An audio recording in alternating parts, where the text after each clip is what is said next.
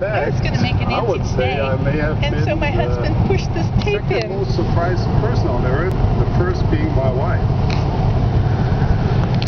This is our church. On the day the quorum of the 12 met in the temple to sustain President Monson and ordained and set him apart as prophet, seer, and revelator, and president of the Church of Jesus Christ of Latter-day Saints, I felt overjoyed to have the opportunity to raise I can't really talk when they're talking. Support of that would be rude. Friend and you knew that. After President Monson was sustained, he announced his coming. They immediately pushed the tape President in. Eyring was no surprise. He's a man of stature and character. He's a man of stature and character too. How I love and admire. Then President Monson announced his second council. It was a name that sounded strangely familiar. It was my name. I looked around the room, not sure I had heard correctly, but the smiles from my brethren and the look of compassion from President Monson assured me that once again my life was about to change. We all miss President Hinckley. He continues to bless our lives. President Monson is prophet of God for our days. I honor him and pledge my heart, might, and strength to this great work. In 1979, a large passenger jet with 257 people on board left New Zealand for a sightseeing flight to Antarctica and back. Unknown to the pilots, however, someone had modified the flight coordinates by a mere 2 degrees. This error placed the aircraft 28 miles to the east of where the pilots assumed they were. As they approached Antarctica, the pilots descended to a lower altitude to give the passengers a better look at the landscape. Although both were experienced pilots, neither had made this particular flight before, and they had no way of knowing that the incorrect coordinates had placed them directly in the path of Mount Erebus, an active volcano that rises from the frozen landscape to a height of more than 12,000 feet. As the pilots flew onward, the white of the snow and ice covering the volcano blended with the white of the clouds above, making it appear as though they were flying over flat ground. By the time the instruments sounded the warning that the ground was rising fast towards them, it was too late.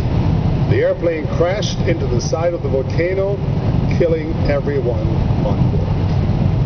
It was a terrible tragedy brought on by a minor error, a matter of only a few degrees.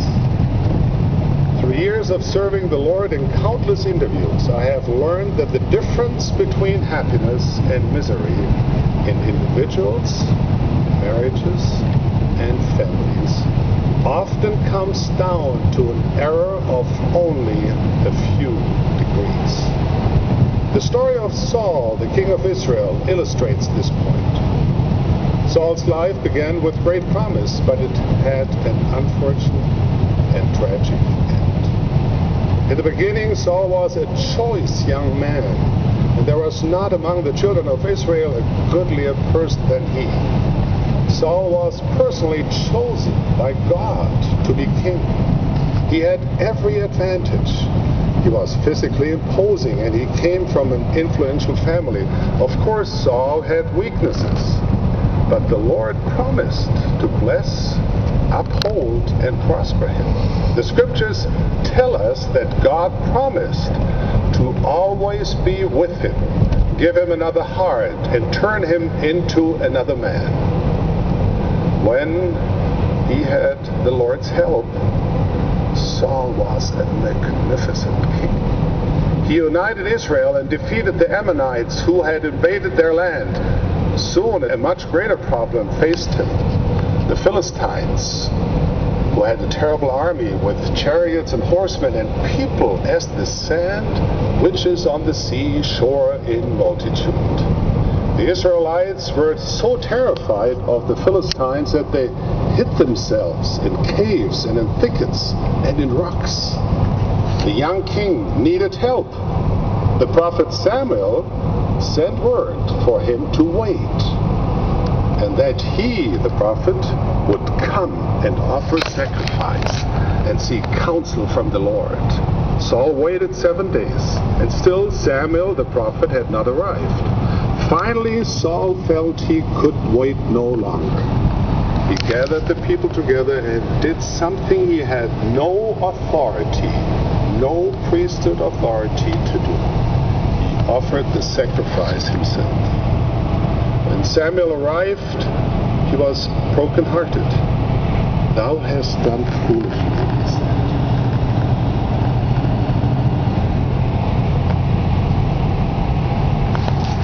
That must be the end of that side. Look at these rocks. They nice? See, they're completely different color. They're black. Black and see, there's a little bit of lighter color in them. Okay, that's Nancy today. That was President Uchtdorf from Germany. He's one of the general authorities. If only the new king had endured a little longer. Bye.